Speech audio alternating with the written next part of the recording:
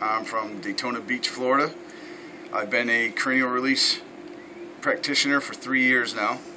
I work for Bethune-Cookman University football as their muscle recovery specialist, going on my 4th year. And we just completed a study with the football players and other athletes at Bethune, where in their treatment plan, the only change that was made was bringing in massage therapy with the emphasis on cranial release technique. After the 3-year study was completed, the results were amazing. In 3 years, we have not had one player miss a game due to a muscle injury. And let me repeat that, that's 0 in 3 years. It's all documented. Also with concussions, a player has not missed a game due to concussion in 3 years.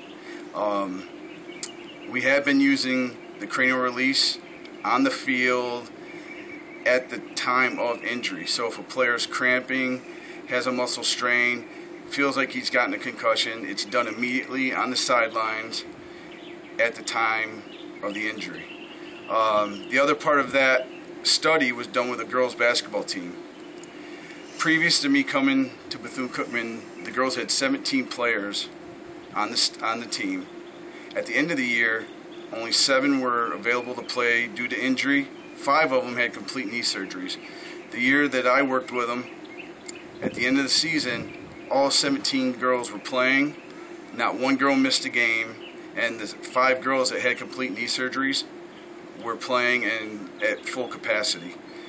After that season, due to budget constraints, I didn't work with the girls basketball team, and they were riddled with injuries again. So the comparisons, don't lie. And CRT has made a world of difference in the treatment plans with the athletes and with my own personal clients. And I would suggest anyone to at least further explore the cranial release technique. Thank you.